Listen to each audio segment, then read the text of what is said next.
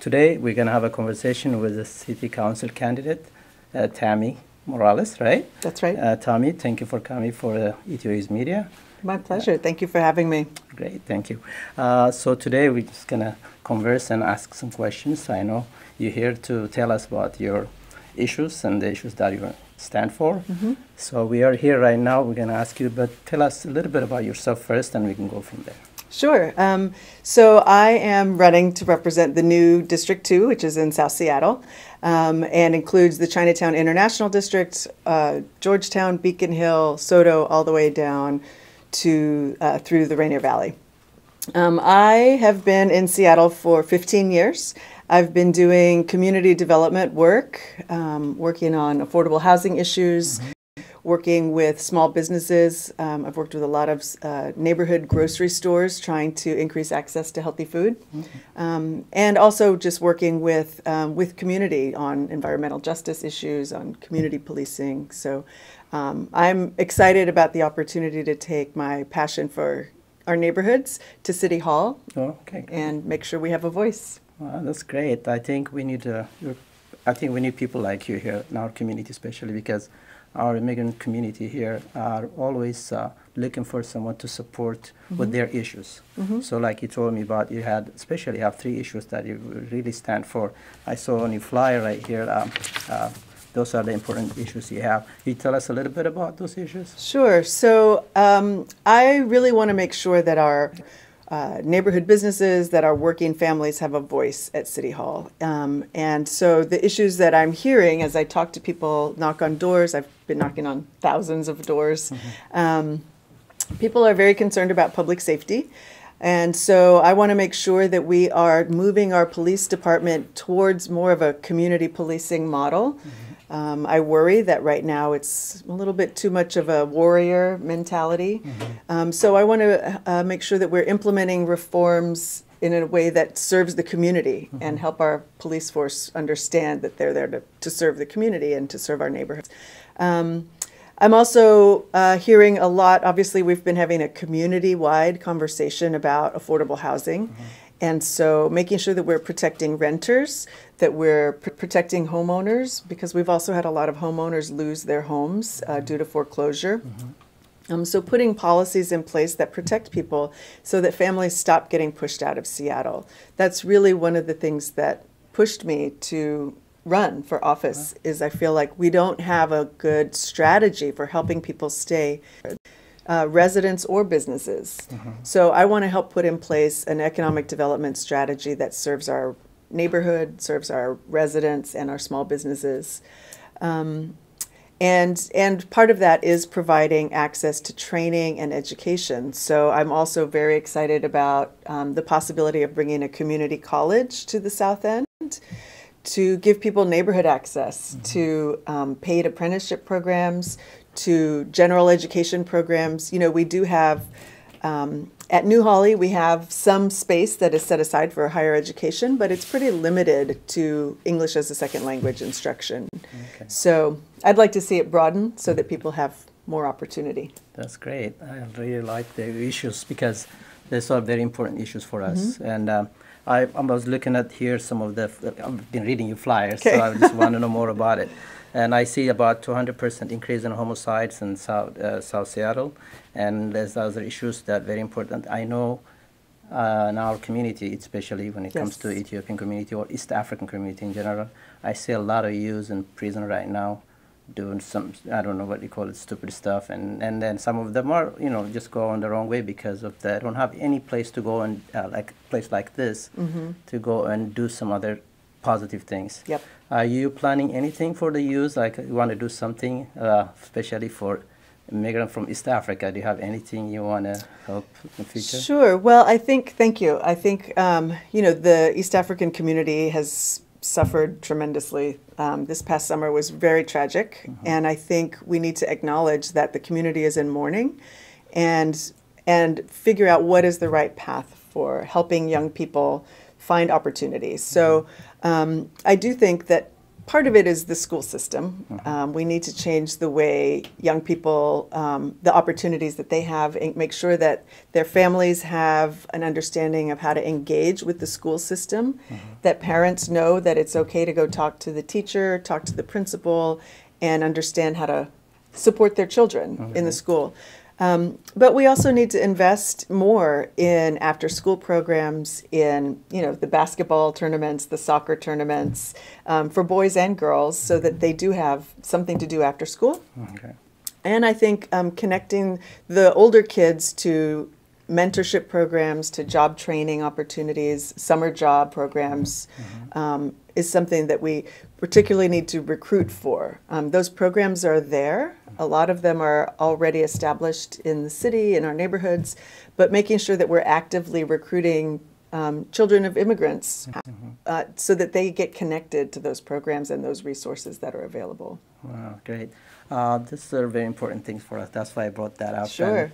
And as a teacher myself, this last September, we have a strike going on at the time because the teachers are not getting paid much. Right. And all the council member was supporting us. I just want to know about you, how you're going to support the teachers when it comes to this kind of issues like salaries and all that kind of stuff. Sure. Well, I was on the picket line. I went to the John Stanford Center and I walked with the teachers and took my kids down there to walk with the teachers. And, I absolutely agree that our teachers need a lot more support. The legislature needs to do its job of fully funding education in the city, or in the state. And we need to make sure that our teachers have the resources they need to teach in the classroom and the other supports that they need. I have a child who's on the autism spectrum. And so I know how challenging it is because the special needs, the special education programming isn't as fully resourced as it should be. So I absolutely agree that our teachers need more support. Our schools need support, and particularly for the South End. The Families and Education Levy is kind of the one tool that the City Council has some control over, has some leverage with. And so I do think that it's really important that the way that money gets allocated is done in a much more equitable way. I think it's very complicated to apply for that funding. And so for the schools that may not have a full-time grant writer on staff, we just need to make it easier for the schools that clearly need the money to get the money so that they can do their job. Very good. Thank you. Yeah, that's really a good way of doing it, because make it easy so they can get it. That's what it is. Sometimes it's so complicated. Some of the things you want to do to help the schools, and to get there you need some support. If you don't have that support, it's going to be very hard, especially the PTSA, all those people. They not really have time, most of them, to be good in PTSA. Right. And that's kind of hurts the South End schools most of the time. Exactly. I've been a teacher for 22 years, so I know that. Yeah. I know there's a lot of issues now. I mean, you can't do all of it. And I know you probably have about 3 or 2 very important issues that you want to help. Can you tell us about those very important issues that you want to really focus and do? Sure. Well, they are in the flyer. So, I want to make sure that as the city grows, that we are managing the growth that's coming in a way that's equitable and fair, so that people stop getting pushed out of the city. One of the ways we do that is by making housing more affordable. And there's, the next city council will be having a lot of conversation about what those policies should look like. But the other side of it is that we need to have people connected to better job opportunities, to better training, so that they can find living wage jobs. And I think there's a lot more work to do in that regard. So as we grow as a city, I think we need to put in place policies that help our neighborhood businesses grow so they can employ more people. And policies that attract the kind of industry, the kind of, manufacturing, or different kinds of industry that can create living wage jobs for people, good paying jobs that allow people to stay in the city. So those are my 2 top priorities, I'd say. And then, of course, the public safety and transportation and all of the things that make a healthy, vibrant, safe community. Okay. Equal payment for women. Those are the issues. Absolutely. Yeah, you know, we have a huge gender gap in this city. 77 cents women make for you know every dollar that men make, and what that really means is that we have really high child poverty. So I think we need to expand. You know, the city council recently was talking about 4 weeks of paid family leave. Good start. Good start. Yeah. But I'd like to see it expanded to 12 weeks. We have to address the gender gap issue. We have to make sure that families have access to affordable childcare. So there's a lot more we could do to support families better so that they can stay in the city. That's a good point, because I see a lot of East African women sometimes, you know, they have like 3-4 kids and they can't come to school for the meetings sometimes, and they go work, they don't get paid so much, they can't afford to put gas, car, all those things, you know, those issues are because the payment is so low. They do very, you know, they don't make that much money, and then that's going to affect the whole family and the community, and it goes on and on. So I'm glad you are into that and just looking at that and trying to help the women and to get the equal payment stuff. And do you have anything you want to say to, not only for the immigrant community or for our community, just in general, you want to say something that makes you different from the other council people running for this council? Yeah. Sure. Well, as I said, I've been doing a lot of work in our community for the last 15 years. I've worked with different organizations, Puget Sound Sage, Got Green, you know, organizations that work on environmental justice issues. And I come from a place of wanting to serve community. That's what I do. And so I want to take that commitment to our neighborhoods, to our working families, to City Hall, because I don't feel like there's anyone speaking for our community members right now. The focus is on downtown, it's on big business, it's on, you know, developers and making a lot of money. I feel like we need to shift our focus a little bit and reprioritize the way we spend our money and the way we make decisions so that we're putting people first and making sure that we're protecting our citizens and our community. That's beautiful, because people first. That's what it is. Yeah. Not like the buildings in downtown. Exactly. Yeah, you're right. So the community, small communities matter to me too. And thank you for that. And sure. I think we're done. Okay. Well, thank you very much. Thank you for having me. I know you've been running now. How many months since you started this? It's been almost a year. Almost a year, huh? Would you tell us your experience running through this whole year, trying to get to this point right now where you are right now? Sure. It's been a journey.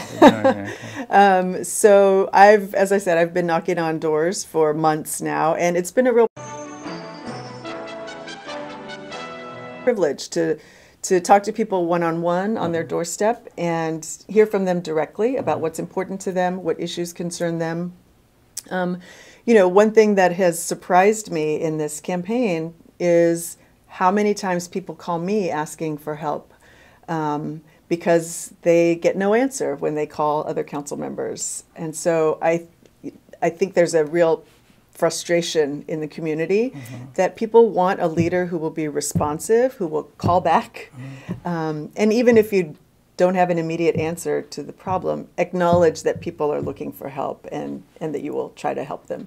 So, you know, as I said, I'm really excited about the opportunity to represent this community, our new District 2. And as I've progressed through the campaign, it's been exciting to get to know different neighborhoods. You know, it's a big district, and there's different issues in different neighborhoods. So it's been really fun getting to know different neighborhoods and the people in them, and I feel really privileged to have had this experience. That's great. Good.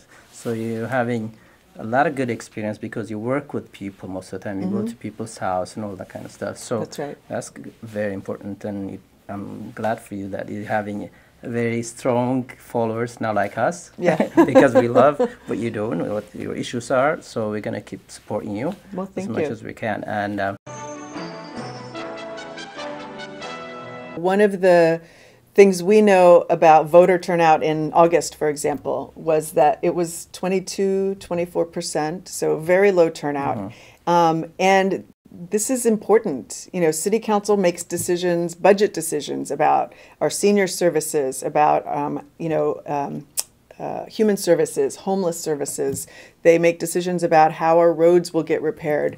And so it's an important role that city government plays. And I think people get excited when it's a presidential election, but when it's a local election, maybe not, they don't pay so much attention. But it's right here, it affects your everyday life. And so I do think it's important for people to understand the process and to be participating and be active in it. This is my first time running for office. I never thought I would do something like this, but I saw a need for my community, and I would love to see more people of color, more immigrants get involved, working on campaigns, running for office themselves. We do have some East African folks who are now serving in the mayor's office, serving in different leadership roles, and that's incredible. We need to see a lot more of it. So I encourage everyone to participate. Run for office someday. Okay, good.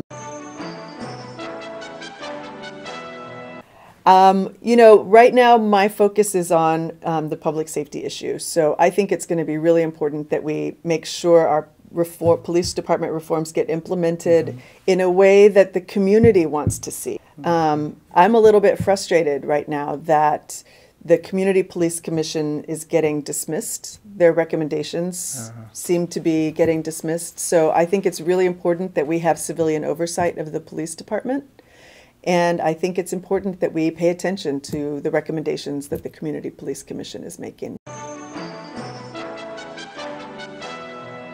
Sure. Well, I think, there are many organizations in the city that are actively recruiting young people to get engaged in the political process. So Washington Bus is one that really works with youth to figure out what are their agenda items. I'm going tonight to a meeting at the Rainier Beach High School. The youth there have organized a town hall, and it's not a chance for politicians to come talk. It's the youth who are going to be telling the community what's important to them. So I think any opportunity, whether with your school, with your community organizations, or just reach out directly to your representatives and volunteer on a campaign, intern in an office. But the more you understand how the process works, the more you realize that it's really important to be involved in that process. Exactly. And to vote. Please vote. Yeah, everybody has to vote. It matters because, like you said, I like what you said. This is what matters right now. It's not about the presidents, and everybody wants to vote for a president, vice president, but I think this is very important for our community because, like you said, a lot of decisions made here in the council after, like the busing, all those things. Yeah. So I think we need to focus and we need to vote for this council. Where the days are November 3rd. 3rd, yeah. Ballots are in the mail. They are due by November 3rd. And one of the things I've noticed is as I'm talking to people on the door, I've had people say, "Oh, I already voted for you," but they don't realize that they have to vote again. So, okay. We voted in August. We're voting again for November, and you have to sign the ballot, put it back in the envelope, mail it back. Mail it on time, or you can drop it at a Dropbox. Dropbox. Okay, good. We're going to talk about that later for our community. Great. But this is a good point you brought up because we have to vote and we have to vote again. If you voted in August, you have to vote again in November, right? That's right. So we're going to talk about that later. Okay? Great. Thank you very much for coming here and giving us all this information. I hope everything will work for you. And we're going to see you in the council probably one day. We're going to come and ask you some questions, more questions, and we're going to ask whatever comes at the time, okay? That'll be great. Come hold me accountable. We'll do that, no problem. Okay. Thank you. Thank you very much.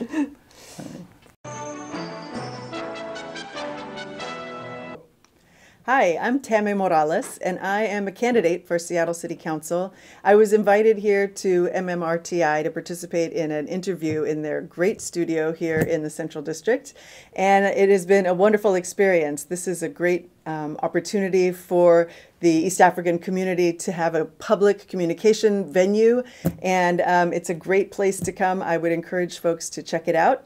The studio is wonderful, and it's a really important medium for this community to have access to public officials and to share with their community things that are very important, and it's a great tool for sharing public information. So please come by and check it out.